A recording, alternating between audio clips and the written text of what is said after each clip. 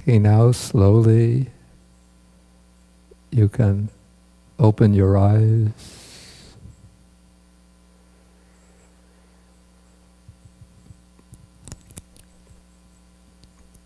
And then rub the palms together, and again over the face, head, back, and so on.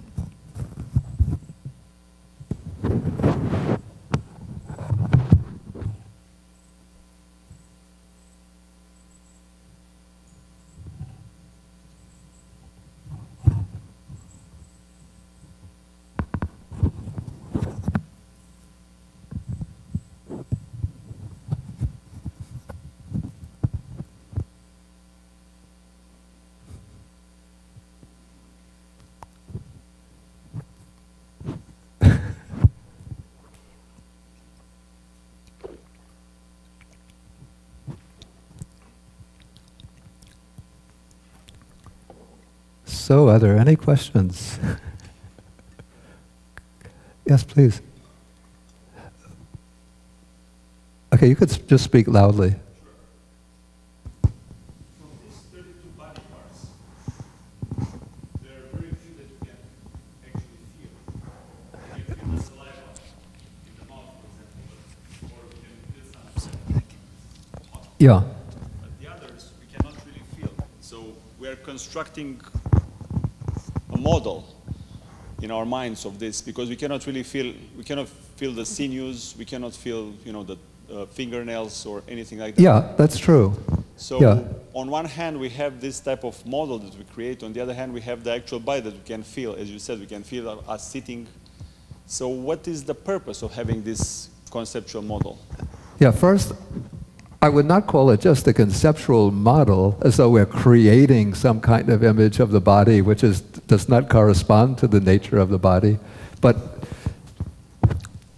sort of the focus here is not on feeling the parts of the body, but on getting a clear mental image of the parts of the body. And particularly in this, the way this is included as a protective meditation, the emphasis will turn to getting a perception of the unattractive nature of those parts of the body. So in that respect, this meditation subject, as I said earlier, it's taught as an antidote to sensual desire. Because according to Buddhism, sensual desire arises based on a particular perception. It's the perception of the body as being beautiful and attractive. And so when one gets, through meditation, one gets a clear idea, a clear impression of the unattractive nature of these parts of the body. One takes, the reason why that perception of the body as beautiful can thrive is because we grasp upon the idea of the body as a whole, just the sort of superficial impression of the body. But when one starts delving deep into the body and probing inside and contemplating what are the parts that constitute the body, we see that they're not very beautiful and attractive. In that way, it will act as an antidote to sensual desire. And the other question is, does it matter the order, or you can just choose? I mean, these 32 body parts are some type of like sample of the body parts. Yeah, I mean, they're not intended to be. They're not intended to be an exhaustive catalog. Right. There are parts of the body not mentioned. The bladder isn't mentioned. The pancreas isn't mentioned. The eyes. Yeah, in fact, the eyes are not mentioned specifically. Yeah, so it's just a selection of parts. In fact, in the canonical text, even the brain was not mentioned, so that it took texts from a later period, added the brain. Thank you.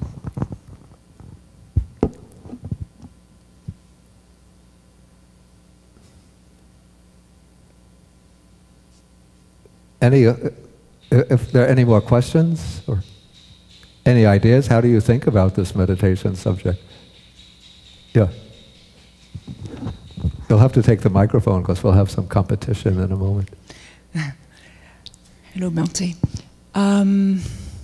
So I was That's what I meant. Okay, just hold for a moment.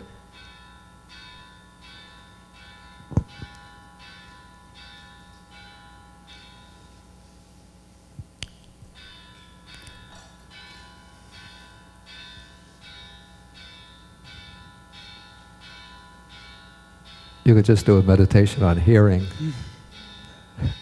Sound, arising, passing, arising, passing. Arising, passing.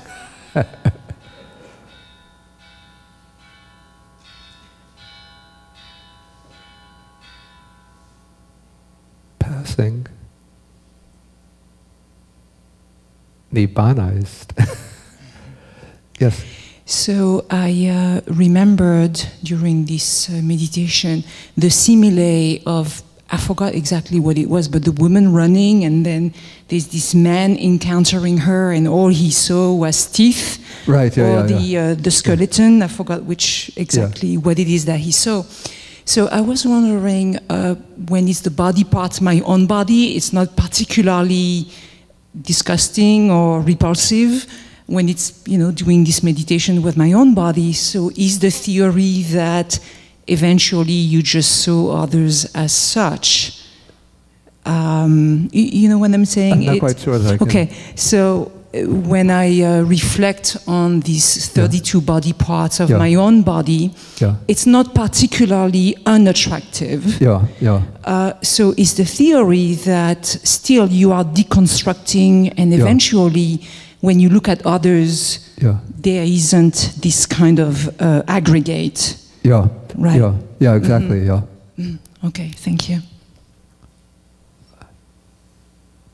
And one thing I have to say is sort of in a way, my counterfoil to the meditation on the impure nature of the body. When I go through these organs, one thing that always strikes me, if you look at them, in a butcher shop, say, they don't look very attractive. But when you consider the way these organs function, it's quite amazing that the way all of these organs can function on their own. They all do their jobs. I don't have to think about, dictate to my heart, let my heart beat, let my liver cleanse the body of, toxins, let my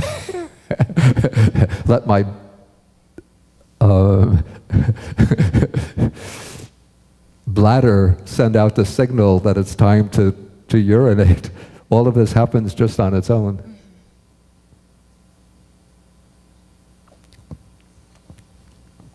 So I think we have to maybe counterbalance the traditional Buddhist attitude towards the body with some appreciation of the way the body can function as a autonomous whole through our knowledge of modern biology. Yes? That's what I was starting to think. What was making my heart beat? What was making me breathe? What was making all these things function? So I was wondering where it was. What is that part that makes all that happen?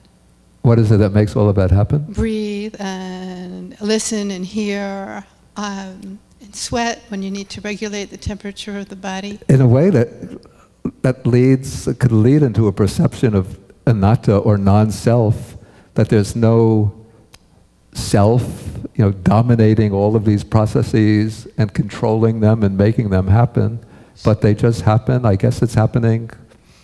In modern terms, we would say, do we have any biologists in the room? You're a biologist, a medical doctor. Okay, so what makes all of these things function the way they do? You say the genetic code? I guess something like that, yeah. You can think of the cell of some type of automatic device.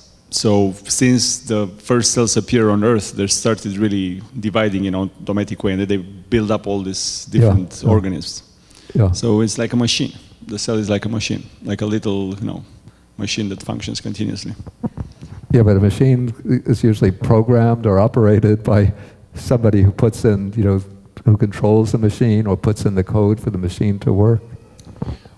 Well, I mean, if you go deeper into this matter, probably if you go on a planet like, remote planet, and you're looking for life there, and you just take a sample of the soil, if there is some difference in the, in the minerals there, the concentration. This would be a planet on which you can find life. So I think life is created by some type of difference. So you can, you know, I don't think you need some type of creator to create life. Okay, I think the bell that we heard a couple of minutes ago was a signal that lunch is ready. So I think we should break for lunch. And then we'll come back here and we will do at 1 o'clock, 1 o'clock, and then we'll do a period of walking meditation while meditating on the body. And then we'll continue with the program until 3:45. Okay, so let us stand and we'll do 3 half bows.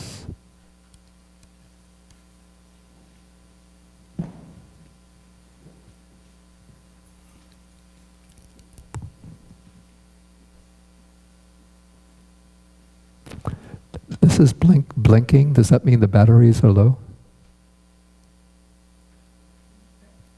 It's blinking. I